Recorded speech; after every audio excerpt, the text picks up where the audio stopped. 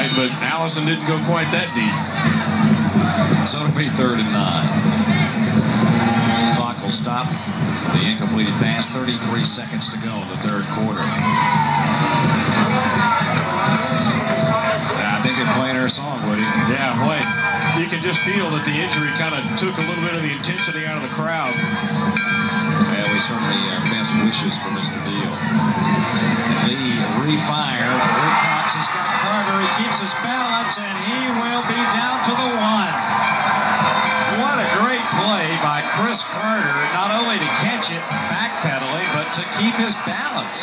And how about Josh Lee? Look at there, they about tore his jersey off, but Josh Lee, I don't think that was his first option, Randy. He looked a couple of places, it looked like, before he went over the middle and stood in there under some pressure and delivered the ball. He had a reload there, looks like.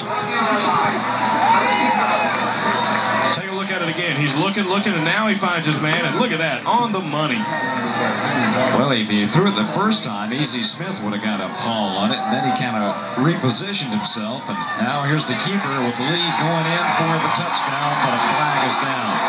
No, it isn't. My mistake. I led you astray again.